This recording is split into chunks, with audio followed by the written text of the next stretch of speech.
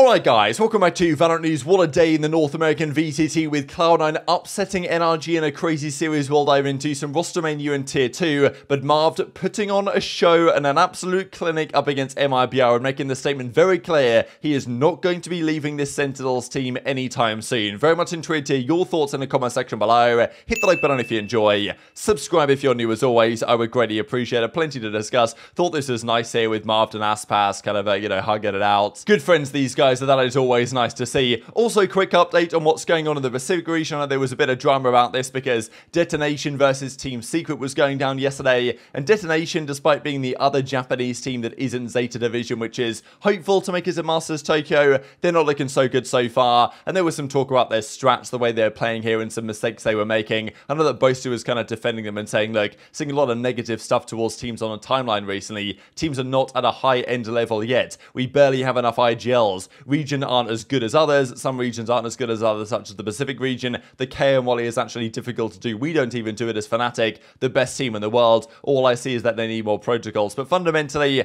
they are struggling at Detonation, right? They ended up 0-5. They won one map so far. Talon 0-4, 1-8 map count. So that's kind of chalked for them. It's the top of the ladder here between T1, Zeta, PaperX, GenG, DRX, where the 3 master spots will be decided. And yeah, Detonation aren't quite where they need to be right now, but they can improve hopefully going forward as well. Big update as well on the North American Challenger side. Redux here, who just turned 16 I think yesterday or the day before, is now joining Oxygen Esports, so he's joining their starting roster as well. This is a big deal. Redux has been one of these players that's been going around as a very promising talent. Shows how much talent there really is here in the pipeline, but he's joining instead of Randy Savage, replacing him on the starting roster. So yeah, 16-year-old. I believe that's how old you have to be to compete in the Challenger side, and well, he's now 16, so straight into Oxygen starting roster. So we'll see how he gets on, but very interesting to see these cracked out young guys, how they fare. Also an update on the not so cracked out older guys. Steel is going to be benched against Shopify Rebellion. Now, Disguised, ever since they brought Ye in, have not been looking particularly good. The first series they played was pretty woeful, to be honest. They needed to improve substantially. They will have a chance to do so in the next game they play against SR, but Steel, their IGL, is moved to the bench now. This is really strange. I don't exactly know who they're going to bring in instead. I don't know if they have anything planned or lined up, or whether they're going to bring Exalt back for a series or something, because they made a couple of changes. Steel stayed as their IGL. I thought that made sense, but in terms of performances, it wasn't really working out. And whether this is a long-term move, just because they say he will not be playing next week in the match against SR as a roster update, so this doesn't necessarily imply that he's been benched permanently or even removed permanently. This is seemingly a more of a trial period. They want to try something else out. Still, obviously, if he's not there, he can't IGL the team, which means who's going to IGL the team? Is EA going to IGL the team, right? I know there was the joke that went around at the start of the season for Cloud9 that that's what was going to be happening, but I don't think that was ever really the case. So,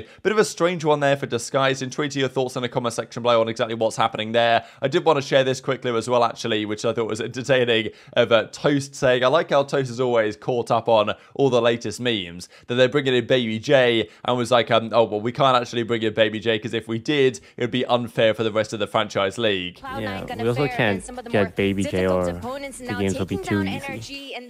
The what will be too easy? The games will be too easy. Oh yeah, everyone else competing for second.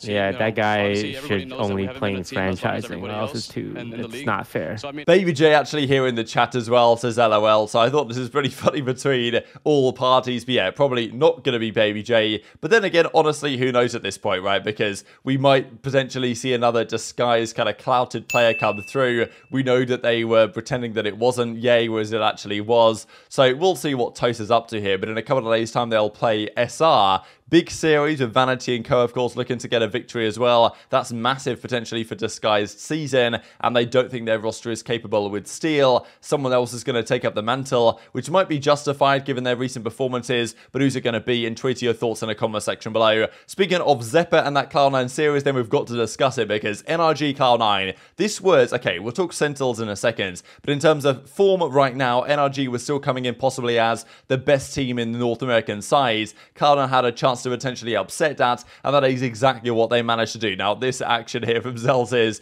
got, as he describes, a warning. I know there was some discussion, maybe he was going to get fined for this. I don't know if he did fully get fined. I know he was joking as if he did, but he might just have got a bit of a warning for it, but pretty entertaining nonetheless. But you've got to say, what a great performance from Cloud9 here. Jake individually has been incredibly good. I think we saw really Jake from the first series they played that he really had the potential, but you know, when you play your first couple of series on this level, there's always going to be some nerves in play. But here against NRG, Jake really delivers the goods, takes over the series, and a 2-1 result for Cloud9. This, I think, is, look, it's Cloud9 being good, don't get me wrong, but I think a large part of this is NRG not being where they need to be at all. Ever since the OpTic situation fell through, Sommer's been great, don't get me wrong, but the artist position in this particular role he's playing doesn't make much sense to me. I don't really fully understand it. As FNS says, lost 2-1 to Cloud9, sorry, same story, different day. And Som says, straight up embarrassing, GG well played Cloud9, sorry to the fans and supporters, we have to be better. I know that Chet, their coach, came into this and said, we've been getting better in scrims, but we'll see if it's going to be enough, because Cloud9 are good, and indeed they are good, right, and they win this series. As Jake says, I'm here for a reason, I deserve it. Flow state activators. So really cool stuff for Jake. It's a great story, right, and when this change happened, I was critical of it. I think everyone was critical of it, mostly because of the reasons. It was clear that that Ye and Vanity team wasn't really working so well. I wouldn't have got rid of Ye, let's be honest here, but Jake is doing a stellar job in that particular role. Vanity, I didn't really mind making a change there because hadn't really achieved that much in that IGL role for some time. So I was open to Cloud9 making a change. I just thought the change they made was very questionable given the caliber of players they dropped and the caliber of players they brought in. But sometimes a new culture, new team system. Jake was a very promising player as well. And Rooney, despite some drama and not even performing super well in challenges, actually has been delivering so far on the IGLing side as well. So a 2-1 for Cloud9. We don't have the full stats for game 1 because there was this like lobby crash and reset and all this, but Som was taken over on the Astra 24-8, so at that point you're thinking, okay, damn, this is going to be an NRG dub with Jake going 8-16, but he turned it around massively. 13-9 here on Pearl. It was Ardis on the Raze here. He's not so good on the Raze that he is on the Jet, and we saw Leaf on the Jet on the other side pulling up a great performance. So I'm just confused what NRG are doing with Ardis right now, because they brought Ardis in here to be the Chamber, right? Now, of course, the meta changed and Chamber's no longer a thing, so he's going to be on the Jet. And Ardis, great Jet player. I think we've seen it plenty of times, but yet he's on the Raze a lot, and I'm sure he wants to improve on his Raze and get better at it, but it's not really quite working yet. And then we go to the final map of the series here on the Ascent, and he's on the Killjoy, and Victor is on the Jet. So I know that they do this weird thing where Victor will be on the Jet for some reason, but Jake on the Omen's 24-10, and they lose this one 13-7, comfortable. I just don't understand. Why is Ardis brought in to play this weird flex role where just put him on the full-time Gen? Now, I just don't understand why Victor's picking it up over Ardis here, because Ardis isn't built to play that role. If they wanted someone to play this flex role, like, why would you get Ardis in the first place? You brought him in to play Jet, so why not just let him play Jet? I don't really get it here, to be honest, what NRG are playing at, but still, Ardis, tough series for him at -19, partly probably because of the reasons we just mentioned, but great performance from Cloud9. Jake was really good. Leaf on the Jet as well, all time on the Jet, right, which is pretty interesting. Maybe some notes to be taken there from the NRG side, and even Zeppa said in his post-game interview that they are very good, best team in North America, and they are coming for blood for their opposition. But one team that's looking to take that crown off them is going to be Sentinels going forwards, because finally we are seeing a level from Sentinels that we expected to see from this caliber of players and caliber of roster when it was first formed, and it's taken Marved to get them to that point. Marved was outrageously good yesterday. He was great against Loud the other day, but even, this series he played last night up against MIBR was just so good, man. I can't believe that Marved was that other team for as long as he was. And even look at this moment here from Marved as well, where he goes into the side and just pops 3 kills as well here on the Fracture. They're already up 1-0 at this point in the series. Marved gets 1, 2, 3, eventually traded, but that is enough for them to win the round. This guy just, the Iceman, man, he absolutely just cannot be stopped in this one.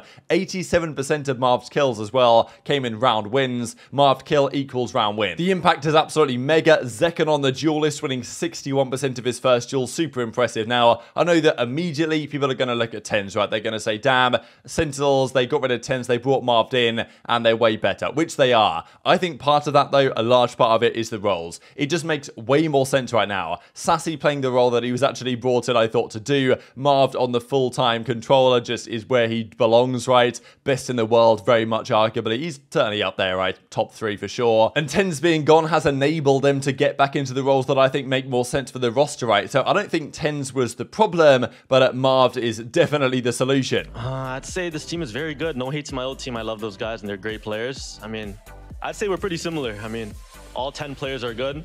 And yeah, we just know how to work together. I feel like I brought a little bit of structure too and a little bit of mid-rounding. So, you know, similar.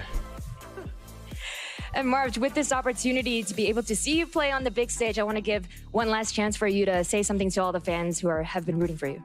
I appreciate you guys, and you know, shout out to the ones who actually believed in me and didn't think I was washed. So I appreciate you guys.